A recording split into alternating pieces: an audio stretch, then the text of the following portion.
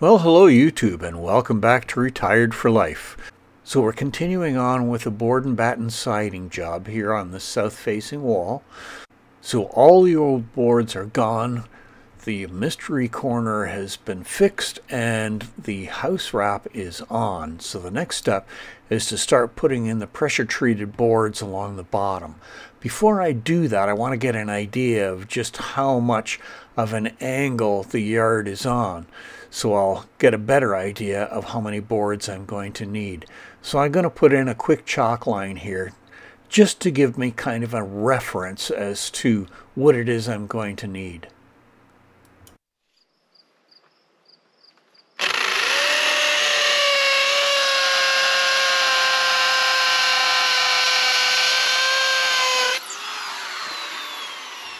So this is the upper row of boards that I'm just finishing installing. And of course they're going up against the cement foundation. So I'm using my hammer drill and Tapcon screws to get them all put into place.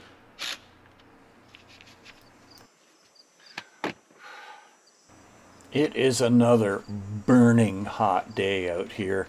It makes it very hard to concentrate properly and make sure I'm doing what needs to be done.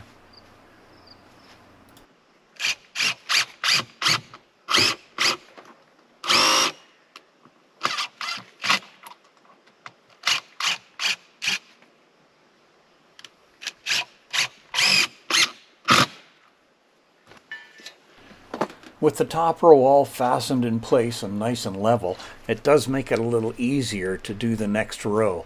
All I have to do is butt those boards up against the bottom edge of the top boards.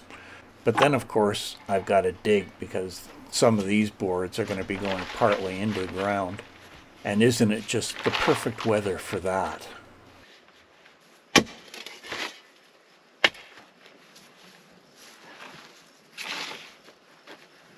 I've got a big chunk of cement there sticking out, so I'm going to go get a chisel and knock that off before I try to put this board on.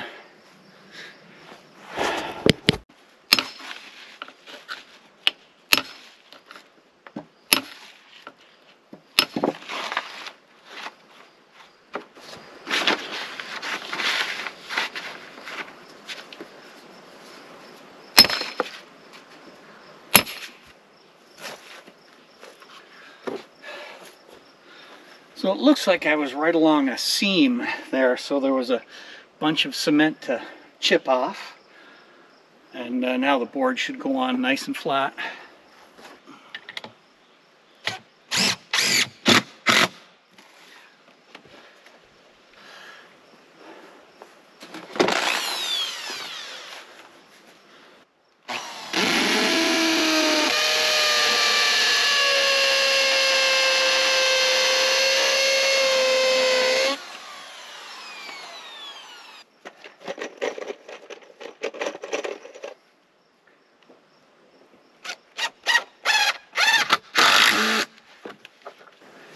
Yeah, I think the cutoff from that last board will just be perfect in there.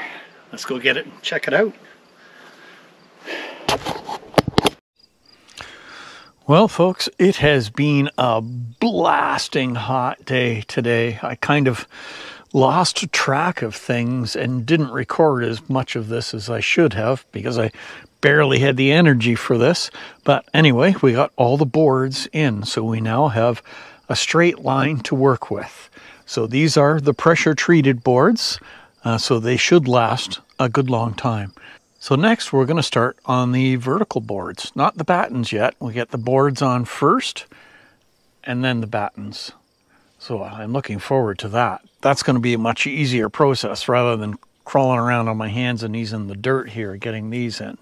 All right, we'll get cleaned up and then get back at it tomorrow morning. So here's a nice little bonus. My neighbor, who I help out from time to time, not the one who does the haying, but on the other side of me here, brought over these two logs. And this is cherry. So we are going to eventually put these up on the mill and cut them up, and he and I will split the wood. I'm not sure what is the best size to cut something like this up in. I am not a furniture maker. I've had almost zero experience with hardwood. So I'm thinking, for me, I'm going to keep the slabs and use them for barbecuing, cut them up into firewood. But the lumber part of it, I don't know. I'm thinking maybe if I get a 4x4 out of it, that's something that I can cut down at some point in time later. Something I can use on the lathe. So I'm thinking maybe a 4x4 and a couple of boards, 1-inch thick boards, and leave the edges on so it can be used for live edge. And we'll see where we go from there. What do you folks think? I know there's people out there with a lot more experience than I've got with dealing with hardwood. What kind of sizes would you cut these two into? All right, let's get back to what we're supposed to be doing. So I've already got the battens that I'm going to be using for window framing all stained in light gray and put away for the time being. So now I've started on staining of the other battens that are going to go onto the boards. So this is the first half of them. I'll get a number of coats on these and then get the other ones up here and get them stained. That way the battens will be basically ready to just go up and on and they'll be done.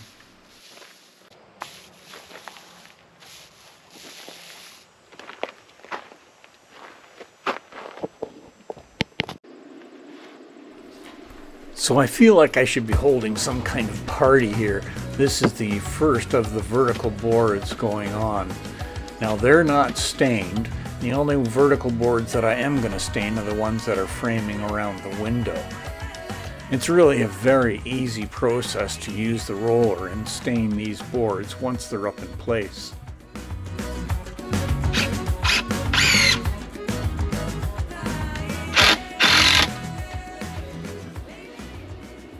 Because I don't have the use of furring strips that you would normally be fastening your boards to, I'm using my stud finder to find the blocking that goes between the studs in the wall. This works pretty good.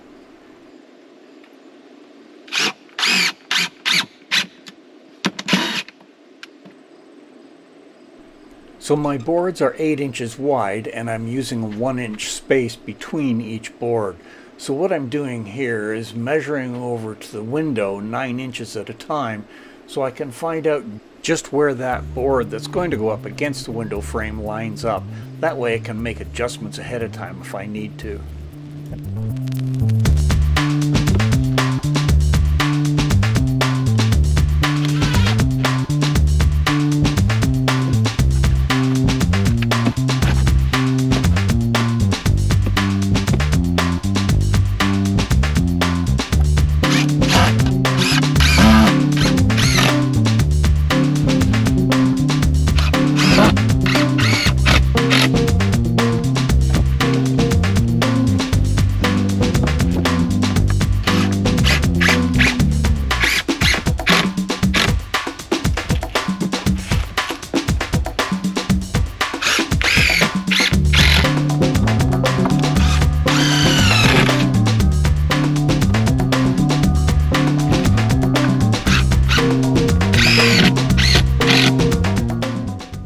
So with the boards in place now over as far as the window, all I have to do is fasten the bottom of these boards to the foundation with the Tapcon screws.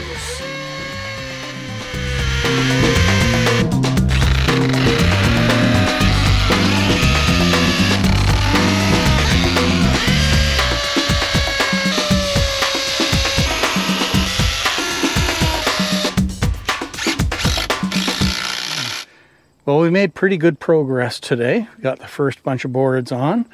I've got all the boards for underneath this big window cut. So we'll get those on next.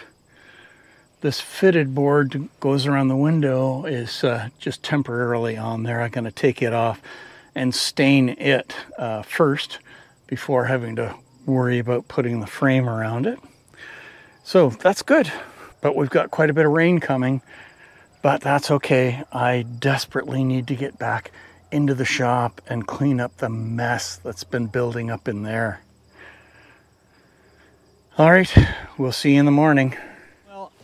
I hope you guys have been enjoying today's video, and if you have, I'd really appreciate the like, and I'd love to have you subscribe to the channel. And don't forget, if you've got any thoughts, suggestions, anything like that, I'd love to hear from you. All right, let's get back to the job.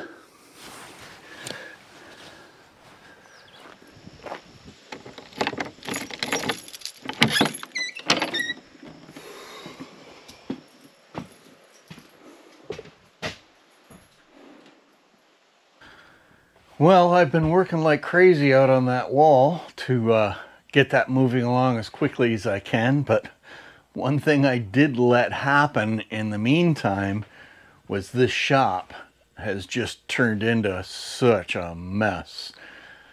All I've been doing is pulling stuff out of drawers, heading out there, doing the job, coming back in and dropping things here. So it's a bit damp out there right now, kind of raining lightly off and on.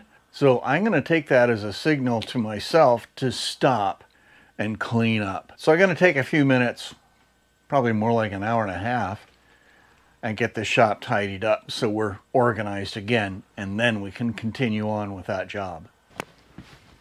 All right, folks, there we are. I can at least see the floor now. It's not perfect, but it's a heck of a lot better than what it was. So I've got a few more odd jobs to take care of, and this is one of them. As you may recall from a past video, my trimmer failed, and I believe our part is in. So let's have a look at it. So what had happened is the trimmer blade stopped spinning, and I found out when I took it apart that the spring or cable that runs from the drive of the motor down to driving the head here had broken off at the end. Not a big deal, fortunately. So I've got a new one ordered, and hopefully it's the right one. Sure looks like it. Let's get ready to put this back in place. Okay, so I stuck the head back on just to get it out of the way and so I don't lose anything. So we'll take this back off now. So before we do anything serious here, as in permanently install it, I'm just going to test fit it, but this can get a bit greasy.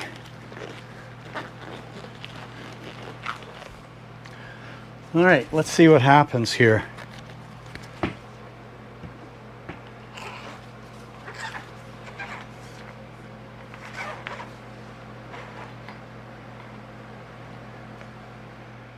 So I should end up with a bit sticking out the end here, and I have that. And that just gets mated up with this.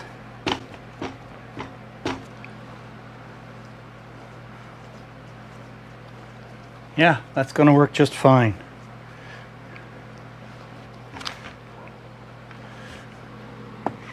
So I want to make sure that this is properly lubricated. You don't want to just put it in dry. So I'm just going to, not a huge amount, but I'm going to wipe this with grease, because it is spinning inside there.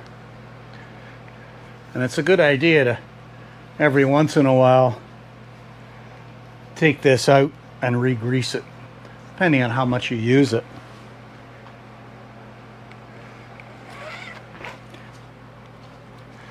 And there we go.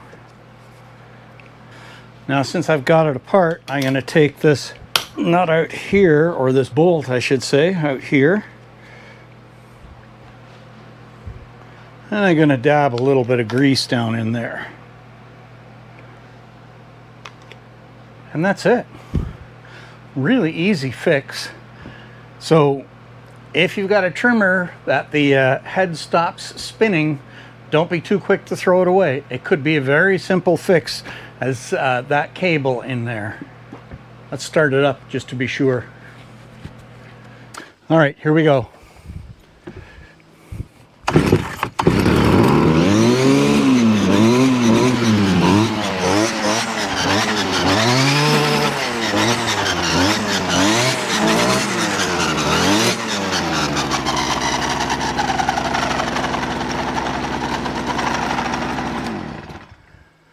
back in business.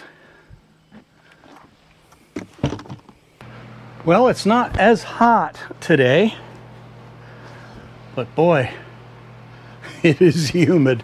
It's not raining, but it is right on the edge. So close. Anyway, we got this fixed. We got the shop tidied up.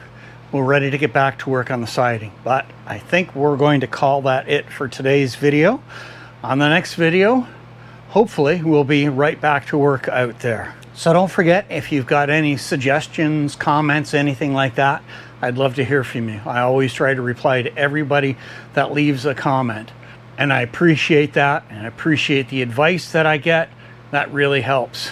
So if you've been enjoying the videos, I'd love to have you subscribe to the channel. That would really help. We are slowly growing, slowly making progress, and I'm very grateful for that. And I want to thank all my new subscribers and all the regular. That really makes a difference, and I really appreciate that.